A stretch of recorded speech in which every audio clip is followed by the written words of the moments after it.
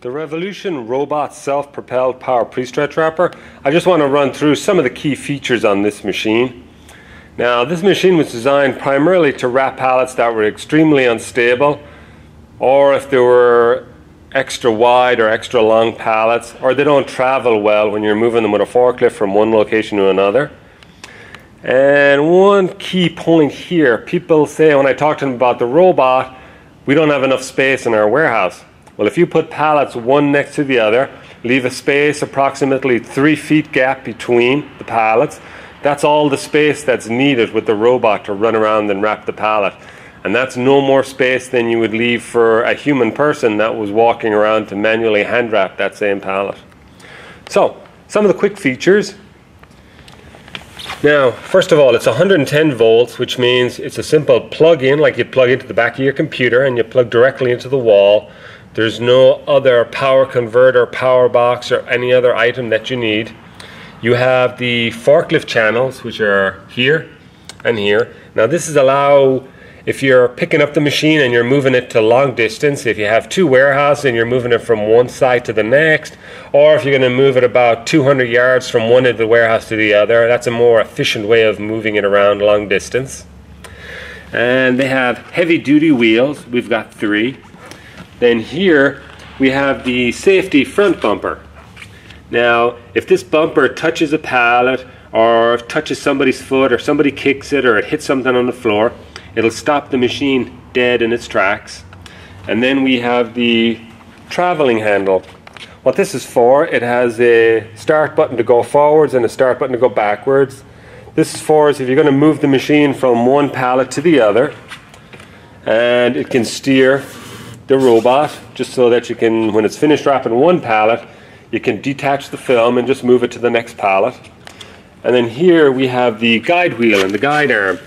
This is the guide that tracks the pallet, and it's spring loaded. Now, it can be adjusted. There's an adjustment at the top here and allows you whether you want this tracking wheel to track the bottom of the pallet somewhere up around maybe 3 inches from the floor, or some customers have it tracking the product that's on the pallet.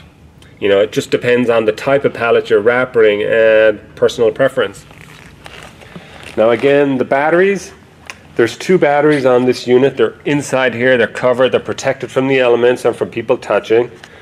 Then we have the HMI control panel, which has all the various programs, and all the settings can be changed and pre-programmed here. We've got the gauge that shows the battery life. This unit will wrap up to about 200 to 300 pallets on a single charge. Now, a lot of that depends on how many wraps are going on the pallet size, the pallet height. It has the key start on and off, which means, you know, if you have the machine parked and you don't want people playing with it, you just take the key, nothing can happen with the machine. You've got the start and the stop button. Then you've got the home position that resets the machine, and then obviously the emergency stop. Now, the machine has an audible sound system when it's in operation. So just to give you an example,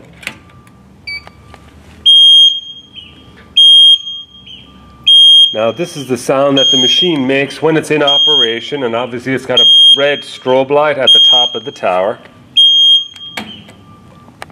Now, one neat feature on the Revolution robot is what we call our high and low stretch.